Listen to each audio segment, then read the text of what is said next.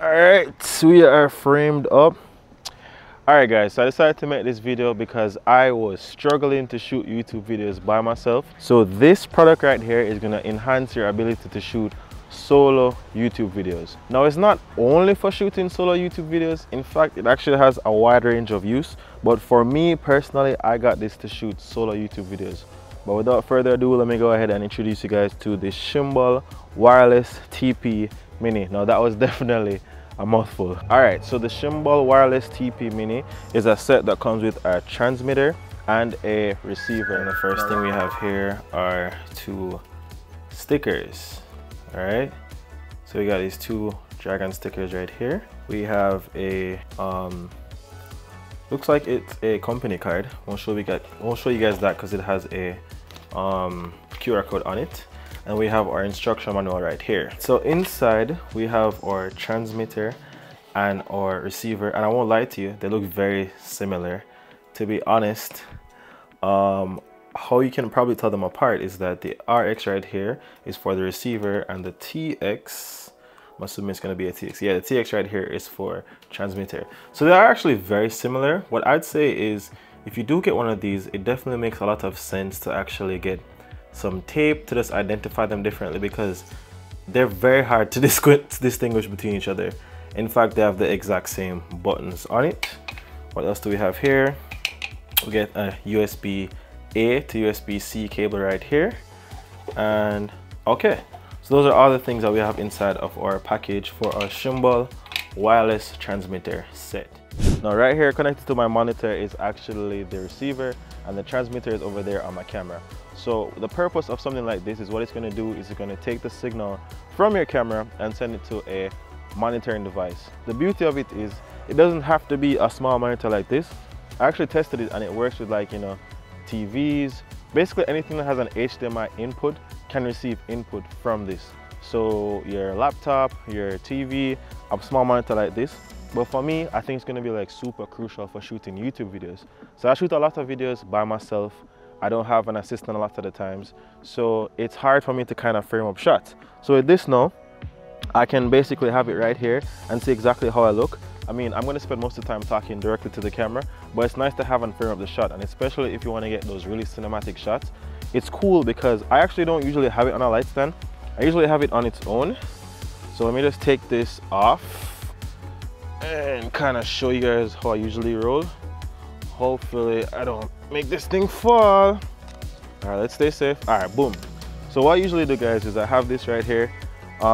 You know, look at my shot, frame it up. Obviously I won't have a light stand there, but yeah, look at my shot, frame it up, and then hide this somewhere in the frame. So I personally love wide shots. I like wide, really cinematic shots. So I don't always want to have to be like a close talking head. I mean, if I was gonna like really experiment with a video like this, I probably have the camera like somewhere there, have it really low, you know, a really nice low angle, so it's easy to kind of see exactly how I want to position and frame it. I just put this somewhere else and it's all the shot. So basically, this has been like a major lifesaver when it comes to YouTube videos. With Sony cameras, they have an app called Imaging Edge, but for me personally, it wasn't working out very well in trying to use Imaging Edge to basically to see what my camera was doing. The downfall is that this does not allow you to control the camera, so you still have to press the record button and kind of position it up. But trust me, like, being able to see my shot clearly and seeing exactly what's on the screen, absolute lifesaver. So I'm just go ahead and attach this back on. Yeah, 1 second, guys. Boop, boop, boop, boop, boop, boop, boop, boop. All right, so what I'm actually going to do is I'm going to show you how easy this thing is to use, because trust me, it being easy to use is actually a major reason why I actually got it. Let's position it up and focus up our camera. All right, perfect. Let me pull you back a little bit so you guys can see. And just twist.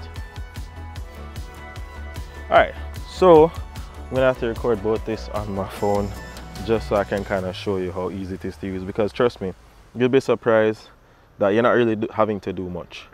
All right, so starting off the iPhone video, all you have to do is basically purchase an HDMI to whatever output your camera has. So right now this is HDMI to HDMI, goes into the transmitter, right? See, it's recording on my camera right here. And then you have your monitor over here with the receiver, and then pretty much you know, you connect it to this part right here. It's gonna be a, what is it now? It's an HDMI out. So then we connect our HDMI out into the monitor right here, and yeah, pretty much good to go. There is no complex pairing. You don't have to press any special buttons. Once you just plug and play, it's really simple to use. There's no advanced learning curve. So it's going to be super easy for beginners to actually just get this and start shooting right away. Beauty of it is, even though I'm using it specifically for YouTube solo shooting, it's actually good enough to use on client work. Like personally, I would take this on client jobs. Like for me particularly, see if I can frame myself back up. Where can I put myself? Toot, toot. Okay, perfect. See if I can move this camera to the way. 1 second, guys. Toot, toot, toot, toot, toot, toot.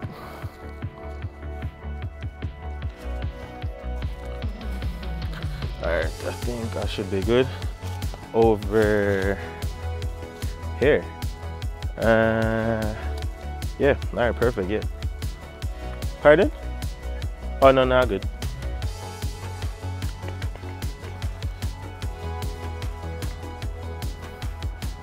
Yes, as I was saying, the beauty of it is it's not something that I'd only use for YouTube solo shooting.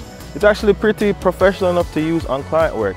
Now, total transparency, I would not use this to pull focus. There's a decent delay, and for pulling focus, you're really going to want to have something that is, you know, not very delayed. You want to have something that's very accurate. If you guys don't know what pulling focus is, it's basically where you're shooting like a movie or maybe like professional work, and one person is operating the camera and another person is going to be focusing.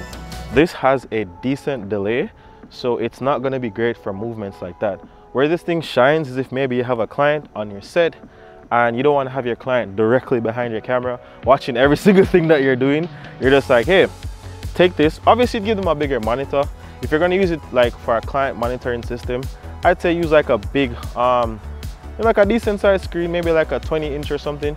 You know, have them on a little client chair. It's gonna make your stuff feel a lot more professional. Just give them that kind of, you know, experience. Like, you know, you're shooting, you could be all the way over there. This thing goes up to 600 feet, I believe. And personally, you don't need to shoot 600 feet. Like for me, I'm not gonna go 600 feet.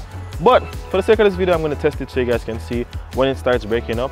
But yeah, like honestly, this is a real cheap piece of gear that is gonna drastically enhance your work, whether that is in helping you to frame your shots better or something as simple as making your stuff look more professional. Because if I'm a client on set and, you know, instead of me having to be like looking on a small screen right behind my videographer, if I'm able to actually just get a monitor for myself, I'm gonna feel like, yo, this guy definitely knows what he's doing. So look into that. All right, so finally the big test right here is I'm gonna actually take this and start walking away and tell you guys when exactly it breaks up. I'm not gonna make this a super technical thing. Like, I'm not gonna give you X amount of feet, because I mean, seriously guys, this is not that kind of thing. Like, I'm not that person that's gonna give you, you know, if you want the most highest super technical video, there's other channels that do that. I just want to give you like a real life case, a real life use scenario as someone that is actually shooting, not just technical mumbo jumbo, because lots of times you hear all these numbers, bells and whistles, and they don't mean much to you. The main thing is, does it work from a decent range? I'm gonna actually turn my microphone to record just in case my mic chips out. So yeah, let me actually start walking and see. Oh, you know what, let me position this thing in the middle of the road so you guys can actually see me walking away. All right, so I have this thing and we're walking. Can you guys see Sasuke in the background? Like, if anybody is a Sasuke fan, just let me know in the comments. You know, big Naruto fan right here. We're walking, we're walking, we're walking. Still no jumping in the signal. I have direct line of sight. No, and I mean, honestly guys, this is a very wide shot. You need to go wider than this. Still walking. No, okay. All right, so there was a jump just now.